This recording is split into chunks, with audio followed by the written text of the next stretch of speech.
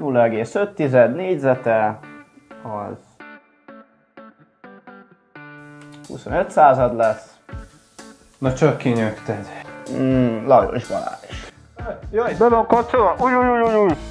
Sziasztok, én Bali vagyok, a TTK arca, és a mai napon egy olyan különleges személy a vendégem, akinek a hangját már a fél ország ismeri, több DJ meg is zenésítette, és mellesleg itt tanul nálunk a Pécsi Tudományegyetemen. Köszöntelek, Lajos Balázs! Köszönöm szépen a meghívást, és én is köszöntöm a nézőket. Ha eddig nem tettétek volna, meg iratkozzatok fel, és tartsatok velünk a mai videóban is.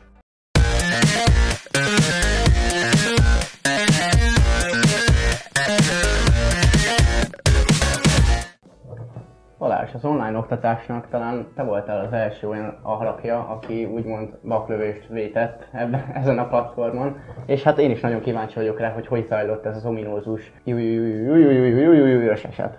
Erről légy szíves beszélgessünk. Rendben.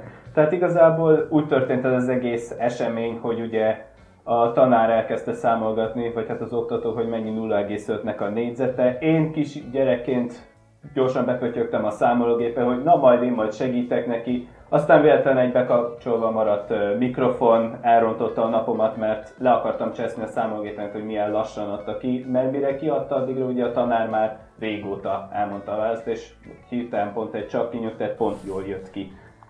És hogy sikerült ezt utána rendezni a tanárral is, meg úgy mindenkivel? Hogy alakultak a dolgok? Hát igazából így mindenkivel, így órán elnézést kértem akkor, megírtam a tanár úrnak is a Teams-e, hogy igen, elnézést kérek, semmi baj, nincs, nem lesz baj. És ugye utána a következő órán mindenkinek a jelenlétében bocsánatot kértem tőle. Újra még egyszer azt mondta, ugyanúgy semmi baj. Hát utána a tanár úrral nem volt olyan nagy összetűzésünk, tehát nem volt, úgyhogy nehezebb dolgozatot kaptam volna.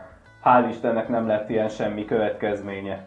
Láttam Facebookon is, hogy decemberben, illetve januárban sikeresen teljesítetted is a tárgyat. Sikeresen. Én letaglóztam volna a helyedben, tehát hogy így számolok nagyban, és észre sem veszem, hogy mi van, és egyszer csak meghallom a tanárt, hogy Lajos Balázs. Tehát mit éreztél akkor? Mesélj erről. Hát abban a pillanatban öcsém is szemtanúja volt, tehát fültanúja volt ennek az egész esetnek, és röhögött ő is. Először hatalmas pánikot éreztem, hogy jaj, most mi lesz. Igazából így az első 1-2 nap így úgy is telt, hogy teljesen pánikba voltam, hogy most mi lesz ebből, mi fog történni. Írtam ismerősöknek, hogy tényleg hallatszott a hangom, tényleg hallotta a tanár, tényleg így kimondtam ezt, tényleg így valós volt.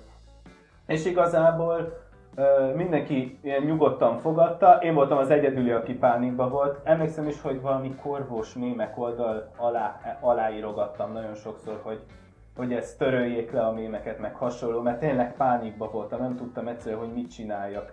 Utána, amikor megláttam, hogy az S-Oscar tanulós csoport ipari mennyiségben gyártja a mémeket, onnantól ezzel tudtam, hogy fölösleges bármit is csinálni. És terveztél esetleg ezzel a hirtelen jött hírnévvel valamit későbbiekben?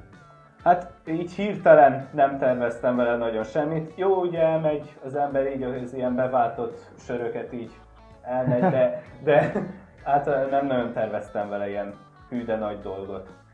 Hallottál esetleg még más esetről, ami hasonló volt a tiédhez? Igen, rögtön pár napra rá, vagy hát azt hiszem 1-2 napra rá volt ez a sakkozós eset, amikor a csávó bekiabálta az órába, hogy a K életbe, aztán... Hát igen, azért. Igen, és hogyha ezt 1-2 nappal előtt csinálja, akkor ő lenne most itt. Ő lenne a mostani Lajos Balázs, de nekem is van egy hasonló esetem. Szerencsére ez nem lett megörökítve. Csúnya szavakkal illettem a telefonomat, és a tanár magára vette ezt a dolgot, és nagyon gázul jöttem ki a sztoriból, de másnap sikerült megbeszélni ezt az oktatóval.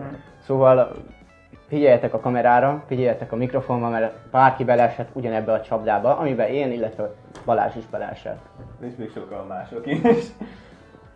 Hát igazából ugye nem lett belőle nekem, hál' Istennek, olyan hatalmas nagy ilyen incidens. Jó, az tény, hogy az egyetem ugye ilyen eljárást indított, hogy megtalálják azt, aki ki volt az, aki kitette ezt a videót. Hát nem találták meg, mert ugye olyan 120-130 emberből kellett volna megkeresni azt, hogy ki az. És hát azt úgy nehéz megtalálni. De igazából nem lett olyan hatalmas nagy következménye, tehát nem volt olyan, hogy nehezebb dolgozatot kaptam, nem volt olyan, hogy valamilyen izétet, hogy valamelyik tanár így visszaélt volna ezzel. Jó, azért egyszer-kétszer ugrattak a tanárok vele, meg így mindenki, de ez ilyen poém volt csak, tehát hogy nem esett rosszul. Hát meg hamar lecsengett, gondolom. Hamar lecsengett. Igazából azt mondták, hogy ilyen 1-2 hét, 3 hét múlva már ezt is mondtam, hogy el fog tűnni, de nem tűnt el, hanem még szinte mindig, ha fönn van a neten, tehát hogy mindig készülnek mémek. Az internetre, ami felkerül, azt is szokták mondani, hogy ott is marad. És igen. Hát tényleg ez a mém gyárnak egy hihetetlen nagy tárházat jelentett, tehát hogy megmixelték, DJ-k fölkapták, nagyon jó mixek vannak tényleg ezzel kapcsolatban. Mémek, hát azok, tehát hogy mémeknek nincsen határa, tehát bármit lehet még fokozni. Úgyhogy... Úgy volt szerintem, hogy nyáron készült egy csomó mém, és nem volt nagyon mire rárakni, és ez volt szeptemberben az első, amit mindent. Mindent bevitt. Balázs, én nagyon reménykedek benne, hogy szeptembertől lesz lehetőségünk visszaülni az iskolapadba, és megtapasztalni azt, hogy milyen is a jelenléti oktatás. Nézőknek pedig üzenem, szeretnétek még hasonló tartalmakat, iratkozzatok fel, kövessetek minket a social platformokon, és a következő videóban találkozunk. Sziasztok! Sziasztok.